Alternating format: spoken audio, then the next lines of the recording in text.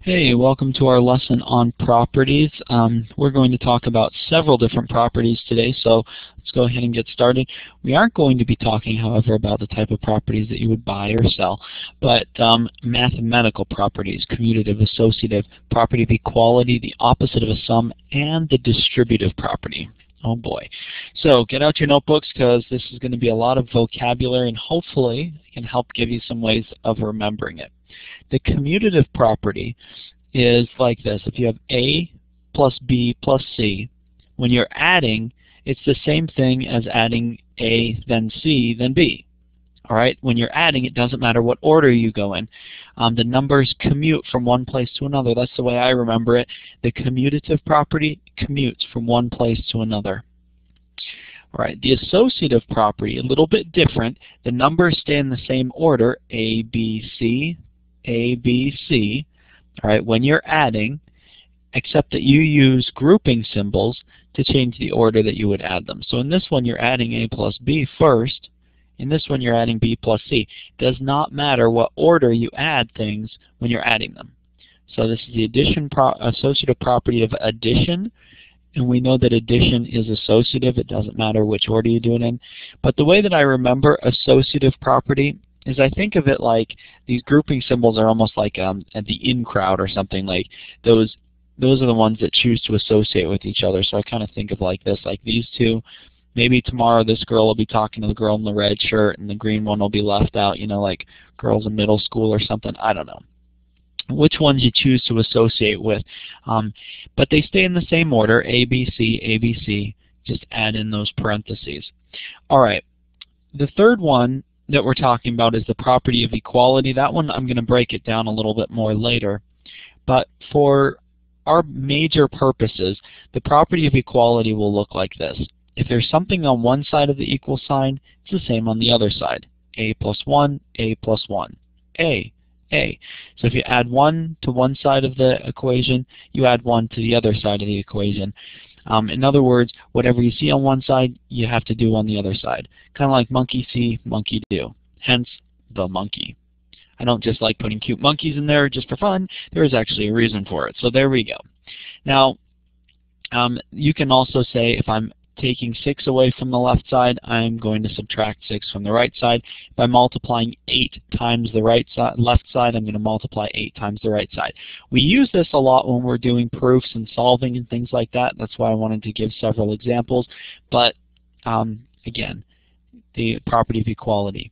Now there's one other property that we use very rarely, but it is the opposite of a sum.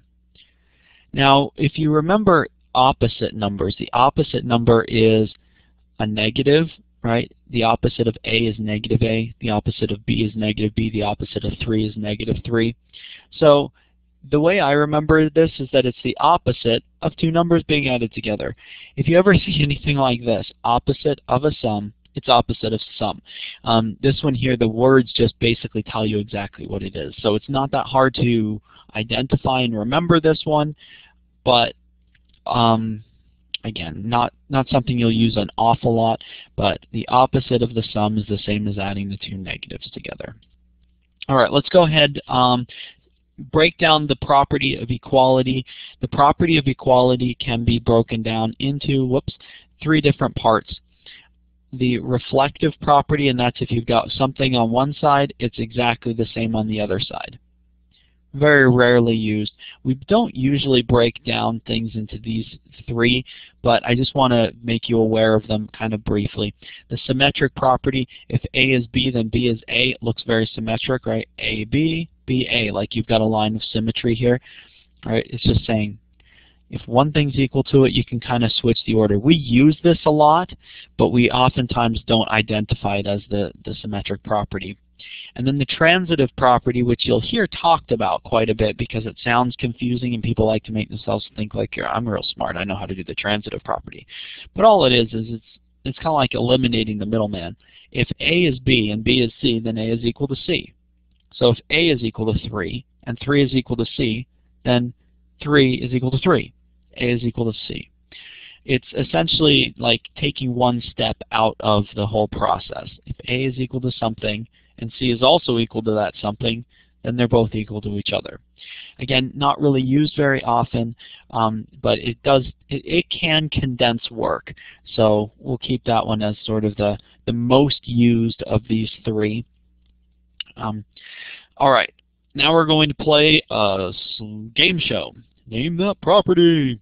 I've listed three different things here that all have exactly the same thing in common. They are the same property, although you've got different numbers in there, and we're moving the parentheses in actually exactly the same way in every single one.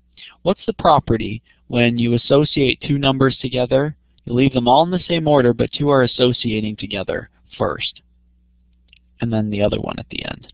What's the name of that one? What's the name of that one?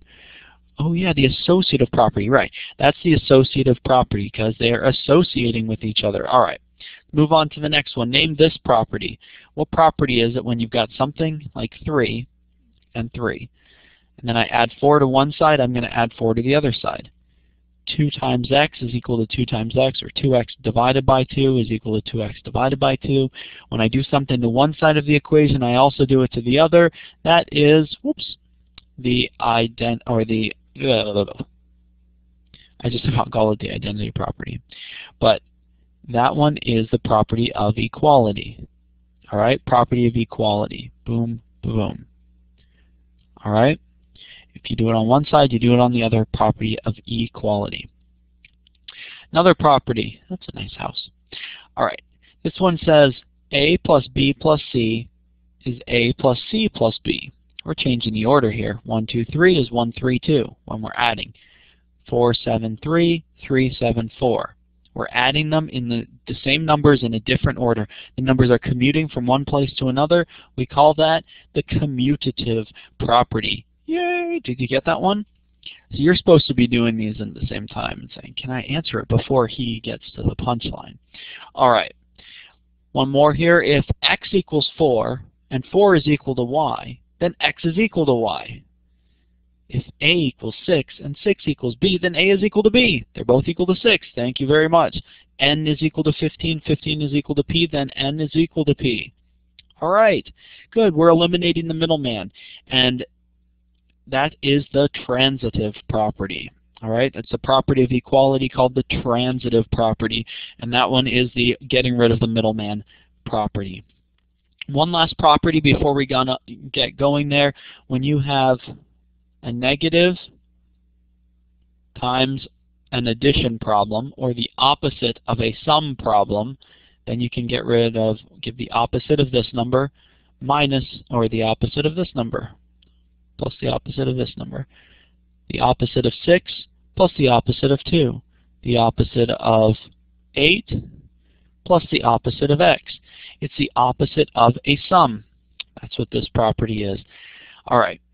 Now we're going to talk about one last property, and this one here I actually use all the time and I think is quite helpful, and that's the distributive property. Whenever you're given a multiplication question like this, 3 times 2 plus x, we distribute what's outside the parentheses into the parentheses. So in other words, we're going to multiply 3 times 2 and 3 times x. And it's important that we do this. This is one of those things that is one of the biggest mistakes people make, is to not multiply 3 times everything. They'll say 3 times 2 is 6 and just leave the x. And forget, this means 3 times everything in there. So we would have 3 times 2 and 3 times x, which gives us 6 plus 3x. Later on, we're going to be talking about like terms and how you can't join these together. This is 6 plus 3 x's. We can't say that that's 9 x's because it's only 3 x's and a 6. So 3 x's plus 6. So that's actually our final answer written like that. It can't be simplified any further. That's the end result. So 3 times 2 is 6. 3 times x is 3x. And that's it. All right? So this is the distributive property. Again, 4 times x, 4 times 2. 4 times x is 4x. 4 times 2 is 8. That's how the distributive property works. There's another whole video on the distributive property because it can get complicated. So this is the distributive property. I just want to give you a little bit of an intro to the distributive property.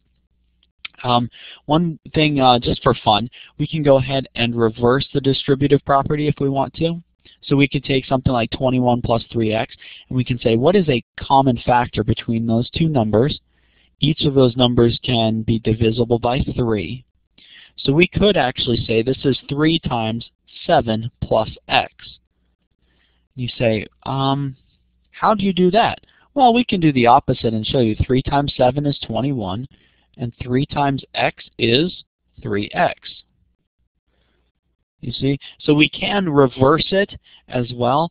Say, how would we make this into that? Well, we take the common factor of 3 and divide 3x divided by 3 is x. 21 divided by 3 is 7. And we can reverse it and use the distributive property to get it back. So we can kind of go both ways with the distributive property here. Lots of fun to do that. And here's another couple of questions that we can go ahead and use the distributive property to practice a little bit. In this one here, I've gotten some negative numbers, so we can practice with negative numbers. Again, I'm going to distribute everything from outside the parentheses to inside the parentheses. Negative 3 times 4 is negative 12. Negative 3 times 2 is negative 6. Negative 12 minus 6 is negative 18. So that will be my final answer. Nice.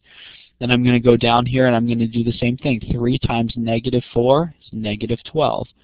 3 times 2 is 6. Negative 12 plus 6 will give me a negative 6. All right, so that's how we would solve this type of problem using the distributive property. We distribute what's outside the parentheses to inside the parentheses. And if you wanted to, you could also try 4 plus 2 is 6. 6 times negative 3 is negative 18. I used the distributive property to show you that you'll get the same answer, but you could also choose negative 4 plus 2 is negative 2. Negative 2 times 3 will give you the same result. So if you want to solve what's inside the parentheses first and then multiply, you can do that when they're just numbers. You can't do that when you've got a variable, though. So when you've got questions like this one, you absolutely must use the distributive property. 2 times n is 2n. 2 times negative 4 is negative 8. That's my final answer. I cannot reduce that down any further. Negative 4 times n is negative 4n. Negative 4 times 3 is negative 12. That would be my final answer. I can't reduce it down any further because these are 4 n's, negative 4 n's, and that's minus 12. So you can't join those together. That's my final answer. All right? And then, again, going backwards, if we're given the same number here, 3 and 3, multiplying, we can actually rewrite it as 3 times 4 plus n, or x times y plus 3, using the distributive property kind of in reverse. So those are the ways the distributive property works. Again, there's a whole video on the distributive property, but I just wanted to introduce you briefly to those different properties that there are, some ways that can help you to remember them. Hopefully that lesson's been helpful for you, and have a wonderful day.